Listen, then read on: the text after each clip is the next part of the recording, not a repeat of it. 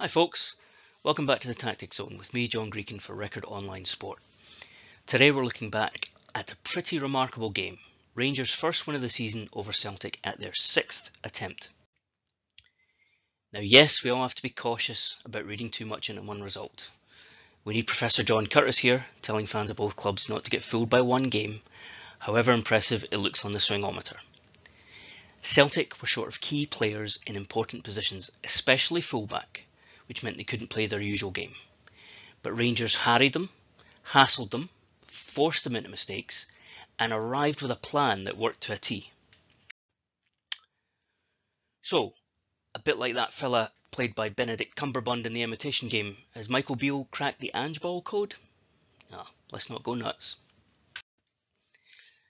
But Beale's intent from the off was obvious. He'd identified key target zones and looked to overload bodies in those areas.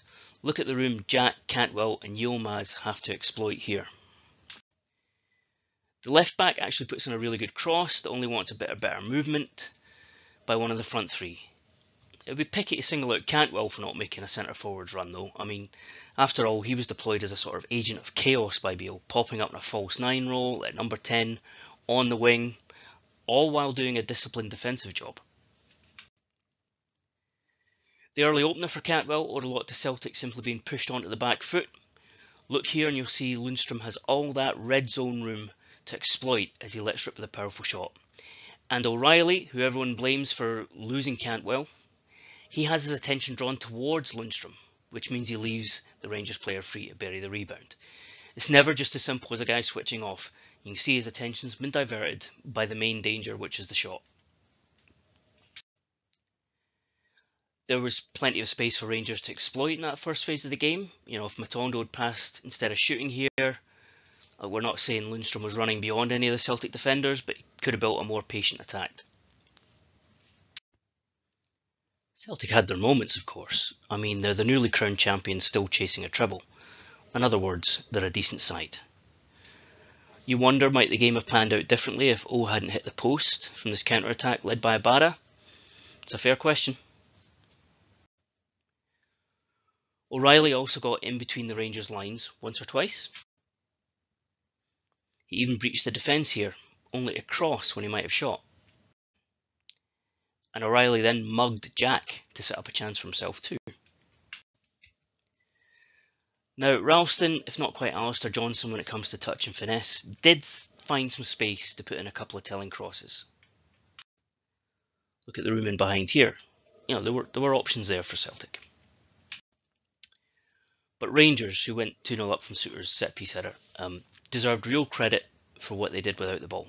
I know, it's nerdy, but this is what we really like about analysis, right? Look at this here. With Cantwell tight on McGregor and other light blue jerseys blocking out the passing lanes, they're effectively forcing Starfelt to play a pass into the feet of Ralston, who's facing his own goal. That's a smart move by any opposing team.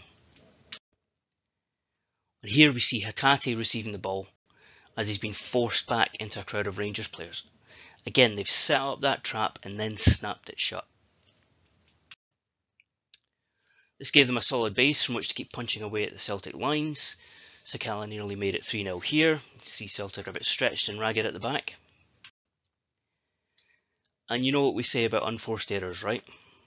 In football, they are as rare as a welcome intervention by VAR. Rangers just bounced Celtic into the mistake that led to the third. Hatate, who has been hounded all afternoon, was maybe an ounce or two heavy with his pass here.